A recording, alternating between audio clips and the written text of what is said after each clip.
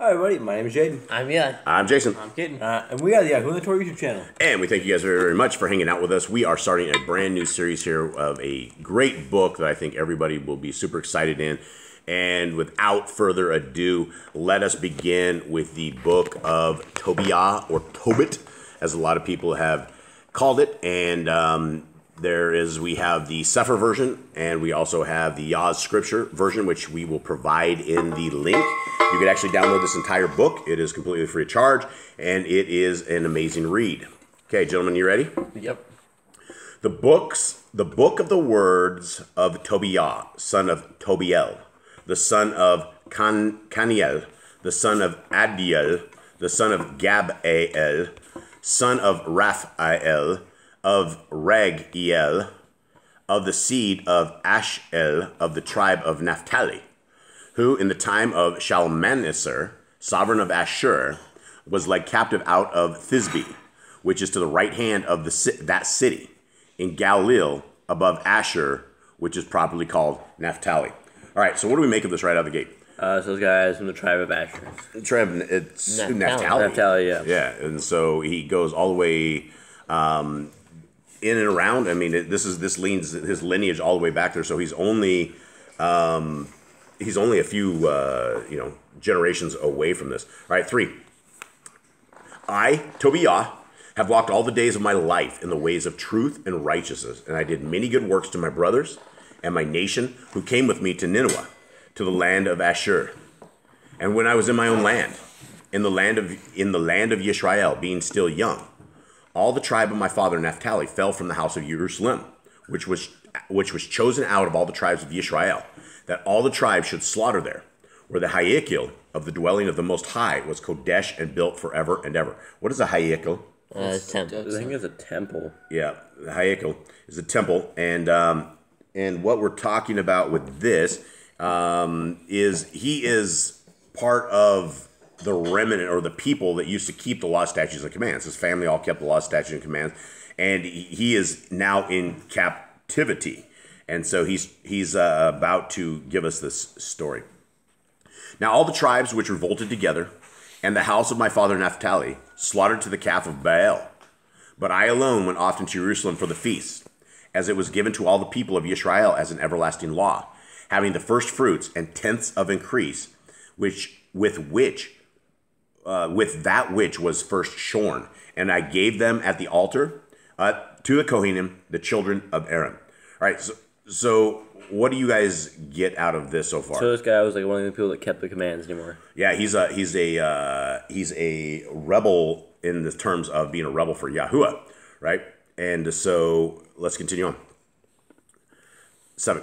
The first 10th part of all increase I gave to the sons of Aaron who served at Jerusalem. Another 10th part I sold away, and went and spent it every year at Jerusalem. And the third I gave to those to whom it was right, as Deborah, my father's mother, had commanded me, because I was left an orphan by my father. Furthermore, when I came to manhood, I married Cana, my own relatives, and from her I brought forth Tobit. And when we were carried away captive to Nineveh, all my brothers and those who were of my relatives ate of the bread of the Gentiles. But I kept myself from eating, because I remembered Elohim with all my heart. And the Most High gave me favor and kindness before Shalmaneser, so that I was his attendant. So, what do you guys? So the people who keep the laws, seems like there's like a pattern here. Like we see it with Joseph, we see it with Daniel. The people who keep it, who the laws usually get blessed when they're in captivity. Yeah, they get blessed when they're in captivity, definitely.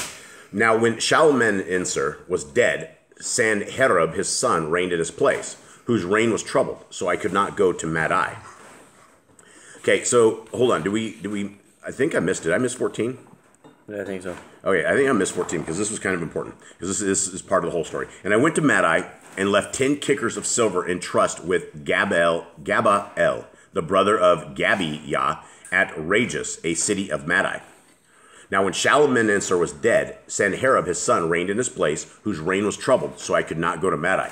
So he put 10 pieces of silver, or 10 kickers, which I guess is quite a bit, of silver in Madai, right, with his buddy. That's who he entrusted this with. This is very important for the story. 16.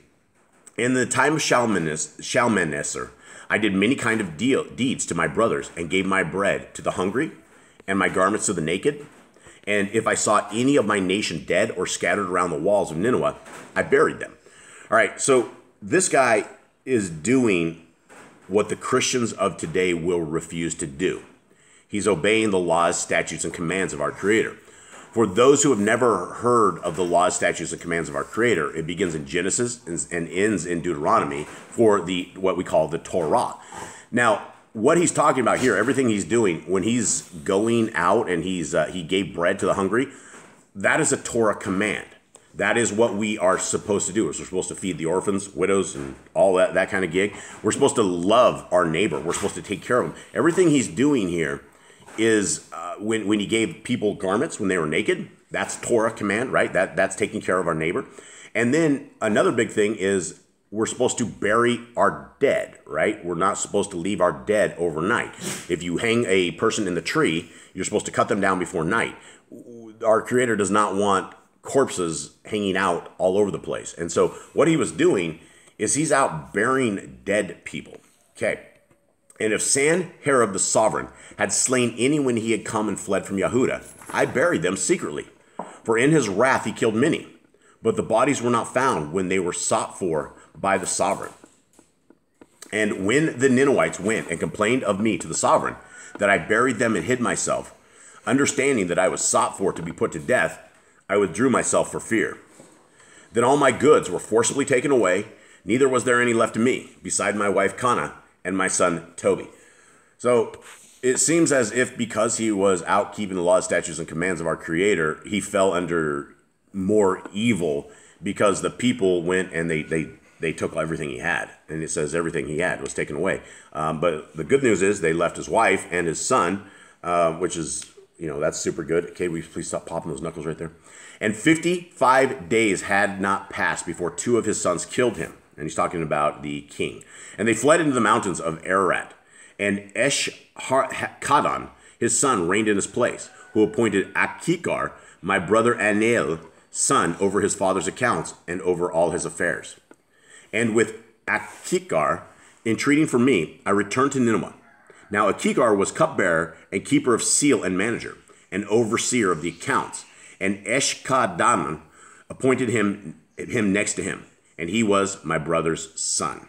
Okay, so we have TOבל IYAH, and then we have his son Tobit, right? Right, and then we have his nephew that's now like king. Yeah, and so this is interesting because verse 1 says the book of the words of TOבל IYAH, son of TOBIEL. But it kind of, this entire story is at the beginning, it's his dad. Yeah. It's TOBIEL who is telling us what's happening here and that he's doing all of this stuff. Although he may be writing it from his dad's perspective, writing it as his dad. But that is it, everyone, for the day on this.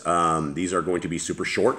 The point of all of this is that these people, all of the heroes that we know of and we read in these books, these are the extracurricular books that were pulled out of scriptures. And they all are very, very clear that we need to observe, to keep, to honor, to respect the laws, statutes, and commandments of our Creator. A lot of people will take our Messiah, Jesus the Christ, and they will take man-made doctrines that say you don't have to keep the laws. The laws are nailed to the cross. They believe even so much, which is completely satanic, is that Jesus died to end the laws. And they will say that. And there is not a single scripture anywhere that supports that satanic viewpoint. And so what our hopes and our goals are is that we are out there hopefully teaching people and reading to you guys that about these laws, statutes, and commands that will enhance your life, that will increase your everything that you have. And so this is the story of Tobit and the story of TOבל IYAH. And we will leave a download for anyone who wants to jump ahead and read the story, or for anybody that wants a story, or pass it on when you're done. But it is a fascinating story. And I believe we have 12 chapters in this. And so we have 12 days, 14. So we have 14 days that we will be talking and speaking with you guys on this. And hopefully it is a good story. We love you guys very much. We hope you have a wonderful first day. We hope you're not in a 501c3 man-made Sunday worshiping church. And have a good day. All right, shalom.